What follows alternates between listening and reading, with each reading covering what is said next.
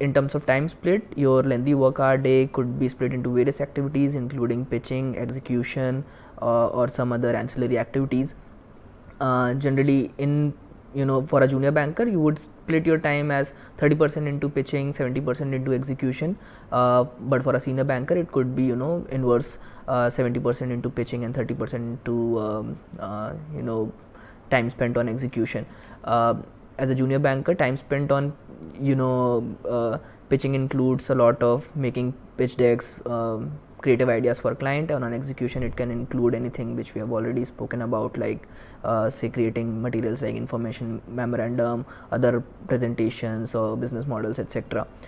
Senior level bankers, generally they'll for pitching they would give creative inputs, they'll talk to clients, hold in-person meetings or virtual conferences, etc. On execution, they'll give strategic direction to the deal making, and also creative inputs on any of the pitch decks, or their guidance on valuation models, etc. So that's how your time is split.